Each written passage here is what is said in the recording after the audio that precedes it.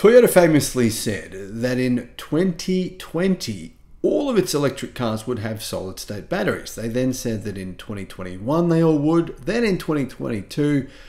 Then recently, just last year, Toyota told us its EVs would basically destroy everyone else. They would be revolutionary. They wouldn't be using crappy BYD blade battery packs. Now, I sound like I'm being a douche there, but the truth is that's what Toyota said. Toyota said BYD's batteries were too inferior, not good enough for the company. I'm not making that up. They literally, I can't believe they said that. It's insane. But they said a few months after that they would manufacture solid-state batteries for their EVs in 2026. Well, now they've changed it to 2028. Now a new report has come out exposing the fact that Toyota has been lying about all this, just making stuff up to appease investors. And well, actually, mass production, if it ever happens, will be limited many years from now. Even Toyota are saying these reports are true. Hello, my friends. Welcome to the channel. I'm Sam Evans. You're watching the Electric Viking. Guys, I know there's a lot of people who hate Tesla. I know there's a lot of people who believe that Elon Musk is lying or exaggerating. But come on. Are you being fair? I'm genuinely asking the question. Are you being fair? Are you applying the same brush to everyone equally? Because I don't think you are if you don't also hate Toyota. Do you hate Toyota? If you don't also hate General Motors or Ford, they're all lying constantly. They're all making things up to appease investors constantly. I mean, none of them have come close, anywhere remotely close to matching their claims. People said the Cybertruck was vaporware. Well, Tesla finally make it, and people say they move on to saying something else is vaporware. So I think we should just move away from this kind of concept that it's reasonable to judge one person or one company in a certain way and another company in a completely different way. A lot of people are just giving Toyota this big pass here. Oh, it's Toyota. It doesn't matter if they say it. It doesn't matter what promises they make. It doesn't matter if they tell investors all these lies. Oh, well, it doesn't matter. Toyota's solid-state battery mass production will be limited even in 2030. Now, you can't even actually call it mass production if it's limited. Then it's it doesn't mean it's being mass produced if it's limited.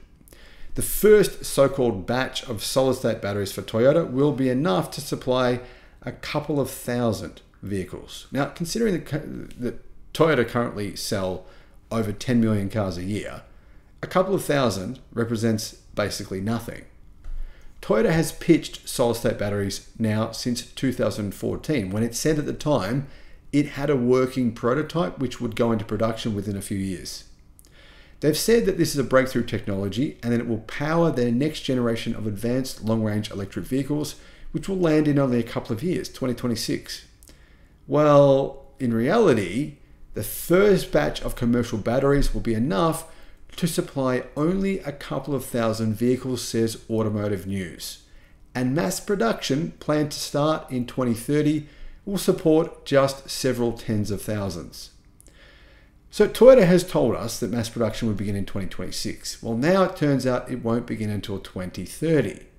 But considering Toyota said mass production would actually begin in 2018 and then 2021, and then honestly, I don't think it's ever very likely to happen. I honestly think Tesla's more likely to solve full self-driving than what Toyota are to ever produce solid-state batteries themselves.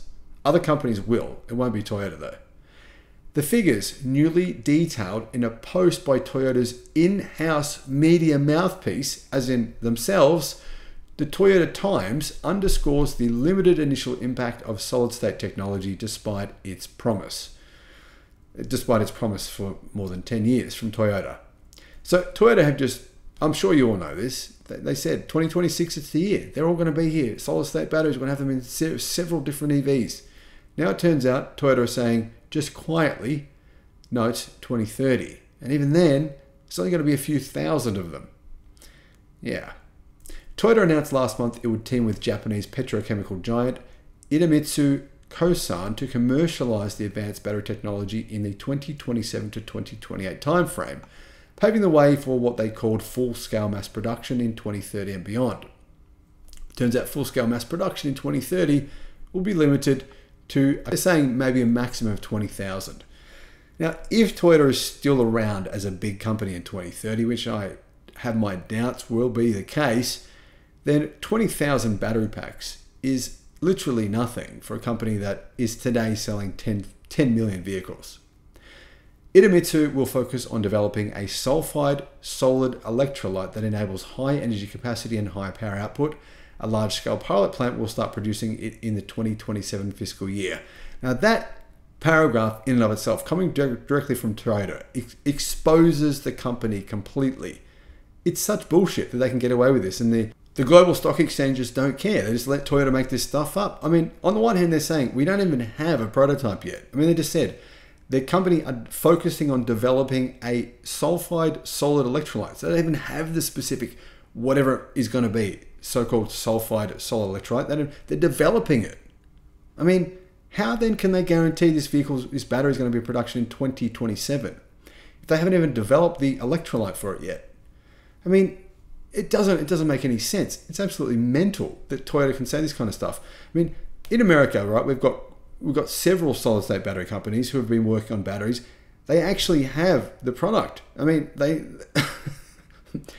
they give you the actual diagrams. This is how we make it. This is how many layers it has. This is what's in each layer. This is the chemistry we're using. And they're very, very, very transparent as they can be on the product. Toyota has never done that. We don't know what's in their batteries. I think it's because Toyota doesn't know what's in them either. Anyway, that operation will have an initial annual capacity for several hundred tons, whatever that means, from Automotive News. But Idemitsu plans to start mass production in 2030 by boosting annual output to several thousand tons, the Toyota Times reported. The website originally said that is enough for over 10,000 vehicles. When the media called them out on this, saying, hang on a minute, you told us a totally different story last year, Toyota, citing a translation error in its original report, later amended the figure to several tens of thousands. Several tens of thousands. Yeah, okay. A Toyota spokesperson said the volume figure was derived by calculating the production capacity for the electrolyte against the target amount needed in each battery cell and in each vehicle to achieve the desired performance. But like I said, they don't even know what the electrolyte they're going to be using is. The result was a few 10,000s, the spokeswoman said. When we say mass production, the volume we have in mind is more than a few thousands per year. So, when Toyota says mass production, it means more than a few thousands per year. Yeah. This has come out. The media has said nothing. This report's been out for days now. They're just like, oh, whatever. It's Toyota. They can say whatever they want. Doesn't matter. Successful development of all solid-state batteries is considered critical to unlocking the potential of full EVs per Toyota by enabling much longer ranges in smaller, lighter packages, which is Toyota's trump card. It's completely not true. We've already got it. It's already here today, the technology we need. We have super high energy density batteries. The Cheering battery from CATL has an energy density of about 350 watts per kilogram. That's more than enough. We never need anything better than that, ever. We'll get better than that. We're going to get better versions of that same battery pack and other similar battery chemistries from other manufacturers within the next year and the following year, but we don't actually need better than what that is. And we've got the Shensing battery, the LFP battery pack that can charge at 550 kilowatt speeds. It's the same price as existing cheapest batteries in the world, around $50 to $60 per kilowatt hour, meaning that it's cheaper in theory to make an EV than what it is to make an internal combustion engine vehicle with those batteries. Those batteries are incredibly fast charging, higher energy density than previous LFP batteries. They are basically in the cold, have no issues whatsoever, minus 30 degrees. They operate perfectly well. We have what we need. We don't need these mythical batteries from Toyota. The batteries, which have a ceramic-like electrolyte instead of a liquid one, are much more energy dense, says Toyota, and faster charging. And they are considered safer than today's liquid electrolyte lithium-ion batteries, which set fire to themselves at a far lower rate than internal combustion engine vehicles. And lithium iron phosphate batteries are inherently much safer. Solid-state batteries are viewed as especially beneficial in sports cars and big SUVs. Now that's why Toyota believes that EVs can't work until we have solid-state batteries. The batteries are scheduled to arrive, per Toyota, in time to help Toyota achieve its goal of selling 3.5 million electrified vehicles worldwide in 2030. Now, I believe that 3.5 million, it's not actually EVs, its electrified vehicles. So that's a combination of hybrids and fully electric cars. But basically Toyota is saying in 2030, they're going to sell 6.5 million internal combustion vehicles. That's almost as ridiculous as their solid-state battery plans. But it remains a challenge, per Automotive News, to manufacture solid-state batteries at scale while maintaining quality. Toyota is developing the advanced battery technology at its Talho factory in Toyota City, where it previewed its efforts to journalists last month. Toyota plans 2 versions of all solid-state batteries. The first will arrive, they say, around 2027 to 2028. Like I said, they don't even have an electrolyte for that yet, but anyway. Toyota targets a range of more than 621 miles or 1,000 kilometers for that particular battery and predicts it will charge from 10 to 80% in 10 minutes. I should point out, we already have batteries today, mass manufactured, that can charge at those speeds. That's the Shenzhen battery that Tesla will license in the US, I believe Ford and General Motors will as well, to manufacture them in America. That's the real world. Anyway, let's get back to fantasy. The second will arrive after that at an unspecified date. Toyota has said it will have a range exceeding 745 miles. Idemitsu has been working on the fundamentals of solid-state batteries since 2001, it says, while Toyota began its own R&D in 2006. So it's been 18 years and there isn't even a prototype.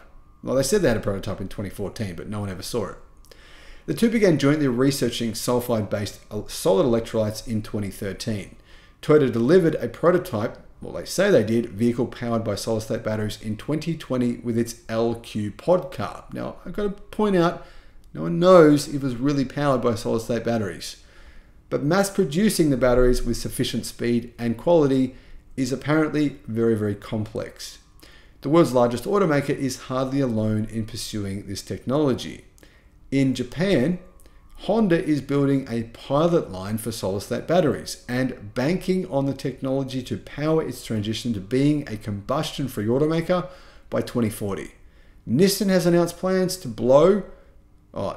spend about $1.2 billion in developing solid-state batteries on the way to bringing them to market in, well, they said 2026, but now they're saying 2028. They start pilot production in 2024. Guys, I'm curious, do you believe Honda, Nissan, or Toyota? Let me know what you think. I clearly don't. I'd be shocked if anyone other than hardcore fans did, but maybe I'm just being a pessimist here, guys. Let me know what you think in the comments. Thanks for watching.